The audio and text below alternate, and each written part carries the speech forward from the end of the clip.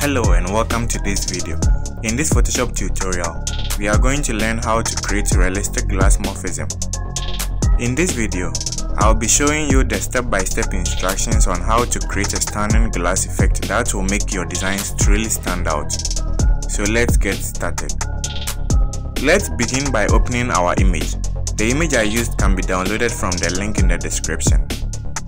Convert the image to a smart object and rename it as background. After that, duplicate the layer and name the copy as foreground.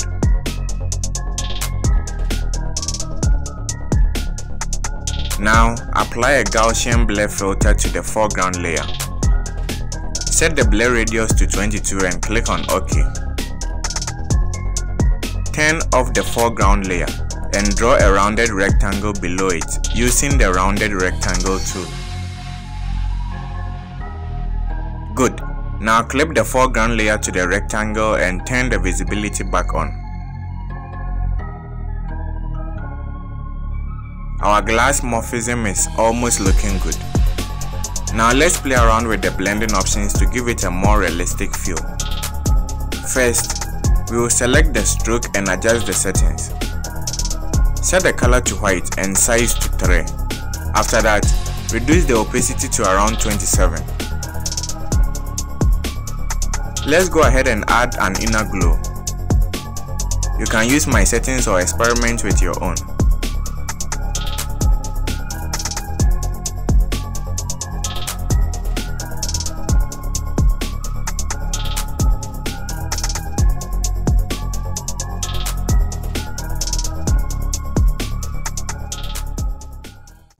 Lastly, let's add a drop shadow. Adjust the angle and opacity and click on OK to confirm. Perfect. It's time to add the UI elements. Go ahead and open the UI elements. You can download this one as well from the link in the description. Drag the UI elements onto your work document and adjust the size to fit the glass.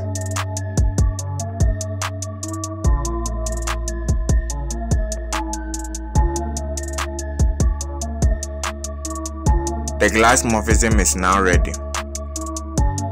You can change the image to anything since we converted it at the beginning into a smart object.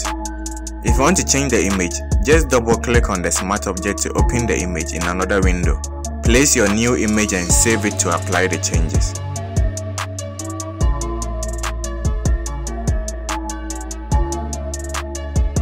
There you have it. I hope this tutorial was helpful. Smash the like button and don't forget to subscribe if you haven't already. I will see you in the next one.